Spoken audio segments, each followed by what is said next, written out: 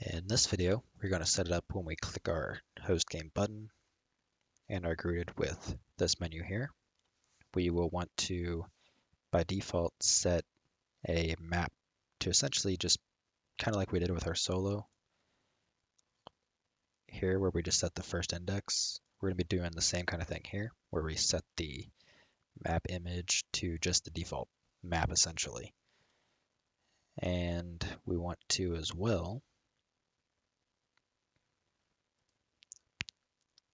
populate the list box here and set a default one pretty much. So what we're going to have to do is kind of the same deal with our solo map button. So if we look over here, we have our constructor, which takes in the parent, which is the main menu widget, and info being the map info that we're setting up to it. So that's how we populate, well, we set up our scroll box. So we're going to be spawning a bunch of these widgets. Granted, we're going to be making a duplicate of this because we don't need an on-hovered event. And going from there, so that's how we're going to select the temporary map. And then when we press OK, we're going to confirm those settings. And it's going to be the official selected map of that server until we're ready to start, unless the host decides to change the map. So let's get started. We're going to duplicate this, so Control W. Let's change this to W underscore host map button. It's a pretty bad name, but you know, might work. We're going to get rid of this on hovered and delete this info here. We're going to move the on clicked event up and have it execute that information. Voila. Super complicated. And we're going to be changing this function out to a new one that we create. So one thing I forgot to do, because I did it, so pretty much I had about 209 minutes of recordings that I had to toss out the window. And in one of those, I changed this from set hovered map info to set solo hovered map info. So make sure to just change that. This so we have one for solo and one for our online host. So let's go ahead and add a new function. Can we duplicate it? Yes, we can. Let's duplicate it. Let's call it set host clicked map info, or host settings map info. That makes a little more sense. So let's go to our parent, set host settings map info, link it up. And so we have our text box for solo map name. We want, actually that is one thing I think I forgot. Does it have the map name?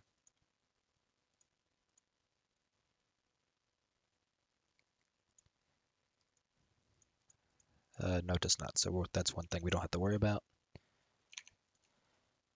So no need to set text.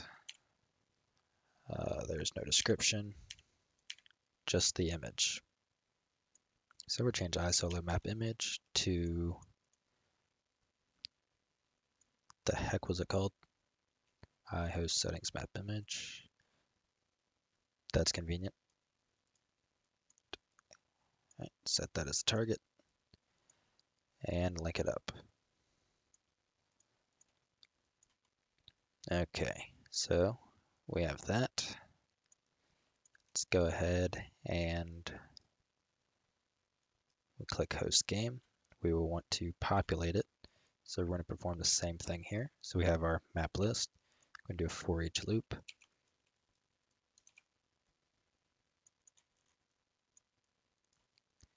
And for each element, we're going to do create widget.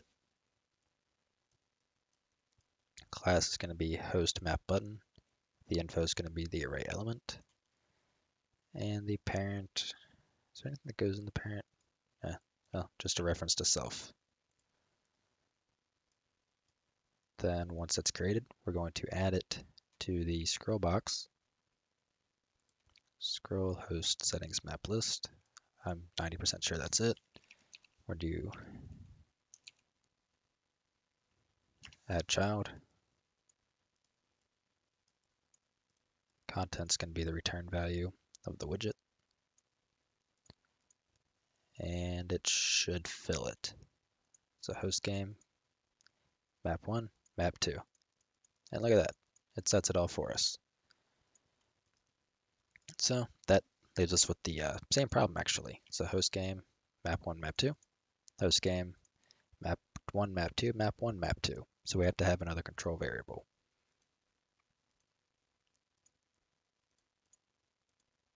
So under info, let's go ahead and just duplicate. Let's call it host map selected. And we're going to do the same thing here. So let's move this over. Get host map selected. Perform a branch. And if it's false, loopity-loop through the stuff.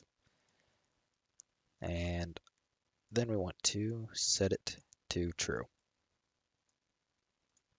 So let's make sure this prevents it, which it does. Now we want to set the first index. So from here, we're going to get map index again, or map list, sorry, is valid index for index 0. Perform a branch. And if it is valid, we want to get a reference to the first index and call set host settings map info to that first index. So now it should automatically be selected like it is there. So map 1 by default is selected. And here we can set our map, like our, what you call it? Can't remember what current host map was. I can't remember if I created this or not after, or in one of those tutorials that I deleted, or if I did this previously. Yeah, I'm not entirely sure, but so either way, we're going to create a new variable and call it host current map. The variable type is going to be map info. And then what we're going to do is we're going to take host current map. We're going to set it, or I'm going to do this on the inside of this to clean it up some. What in the world? There we go. So host current map is going to be the first index. So now that that is valid, so for example, when we click, let's say we just go to host game and click start, we already had, we're going to be loading from host current map. So that's where we're going to grab the information from. So then when what we want to do as well, let's see, it's in this one here. So we have iHost map image. We will want to set that image to the first one as well.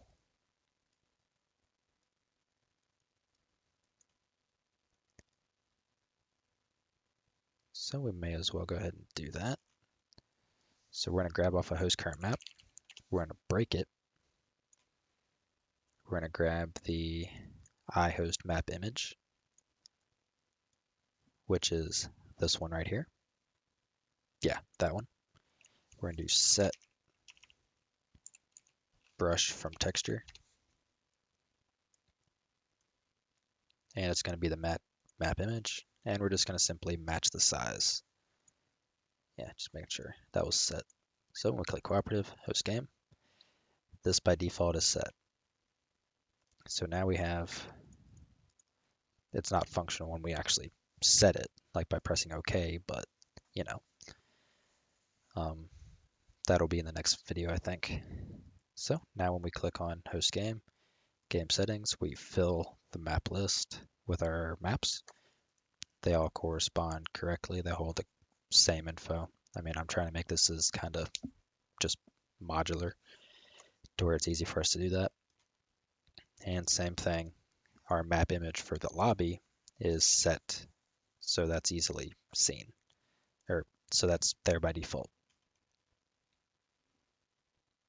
All right, so now we have all of that. I'd say we're good to go and at a good stopping point. So we have our map info being populated for the game settings, so we can select it. We have our lobby map being set by default to the first index. Yeah, I think that's all we're going to do in this one. All right, now that that's out of the way, I'll see you in the next one, and we'll go ahead and make it functional when we go and change the map and press OK. So that way it updates this, this little map image there. So I'll see you then.